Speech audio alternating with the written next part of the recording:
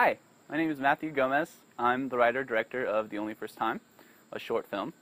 The Only First Time is about two teenagers, a high school couple, on their senior night of prom, and it's the night they plan to lose their virginity to one another. And to me, this is a movie about really big ideas that invade really simple situations in our lives. Big ideas that are constantly present, like sex and desire and trust and vulnerability. And it's about how complicated these big ideas can make our reality.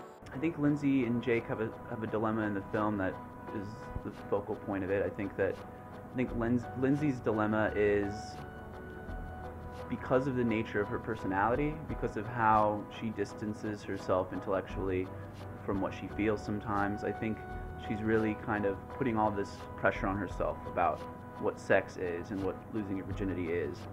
It's a pretty universal concept. It's that loss of innocence is basically what I get out of it.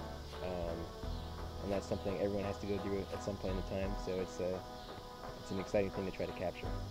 I think we need to make The Only First Time right now, especially since it's a short film and not a feature film, because I think it'll give us an opportunity to show the world, even, I guess, who we are as filmmakers, and hopefully be able to be taken seriously in the future when facing the opportunity of making a feature film. I think a short film takes your ideas and makes them smaller, and you have to focus a lot more on what's actually important, like the themes and the overall message. There's a lot of things we need that cost a lot of money. Mostly equipment, camera equipment, lighting equipment, and no one's getting paid, so it's really just the equipment costs, which is the most thing that I'm concerned about. And then there's also festival fees and post considerations.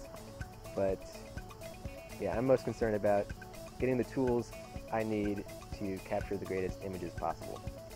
As filmmakers, we can get wrapped up in the creative process and what it means to us as people who want to explore this art form, but the end game is, if it doesn't get seen, there's really no point to the whole process. So I think Seed&Spark really keeps that in mind, and that's why I really believe in this site as a platform to help us.